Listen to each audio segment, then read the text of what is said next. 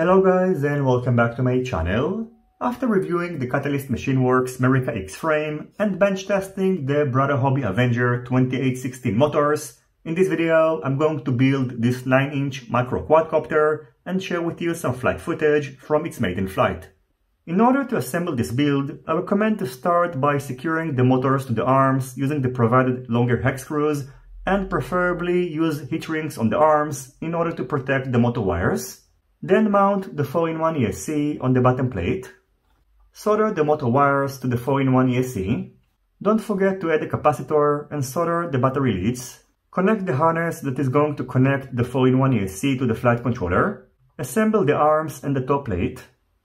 Before mounting the flight controller on top of the 4-in-1 ESC, I recommend to connect it to a radio receiver and solder the wires that are going to be connected to a VTX. In case you're going to use an Immortality antenna, you can use this accessory which is available separately, and by the way I recommend to use the longer version of this antenna. In this build I'm using the Caddx Nebula Pro system which is mounted inside the canopy. Since the USB Type-C connector of the Vista unit is blocked by the canopy, I recommend to first activate the Vista unit, update it to the latest available version, and only then mount it inside the canopy using the provided M2 screws on the top 20 by 20 mm mounting holes.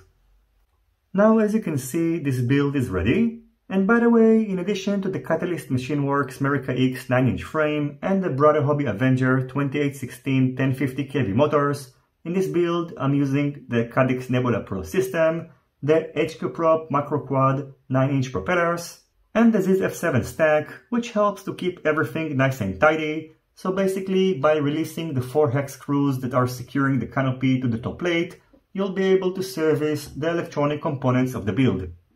By now I assume that you're already wondering what's the weight of this massive build. Without a battery, it weighs 832 grams, and the total weight, including this CNHL 5200 mAh 6S battery, is 1 kg and 642 grams. Now in case you have previously built a racing or a freestyle quadcopter that is bigger than 7-inch, you know that they are pretty easy to build, however the hardest thing is actually to tune them. Luckily Neil from Catalyst Machineworks sent me his dump file, which is going to be included down below, and I'm pleased to tell you that the maiden flight went very well, so it might require you to do some small modifications, but it will give you a very good head start. I'm going to wrap up this quick video with some footage from the maiden flight, and you can definitely expect to see at least one more video of this build, because I'm going to mount an action camera on top of it and provide you with some interesting HD footage. Overall, I think that this type of build is definitely not for everyone, as first of all it's expensive. Just the battery on its own costs about $80. It is also pretty dangerous. This is not something that you would like to fly next to people, so you should be careful in case you are going to build something like that.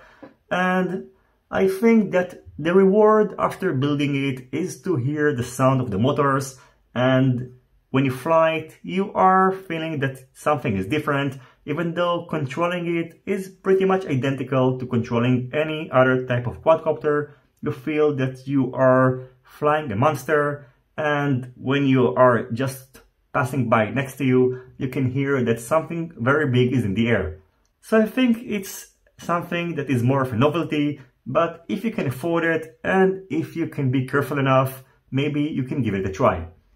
Now I'm going to show you the flight footage, and as always, if you have any questions, feel free to ask them in the comment section down below. Don't forget to leave a thumbs up if you like this video, and consider subscribing to my channel and hitting the notifications bell if you're not already subscribed.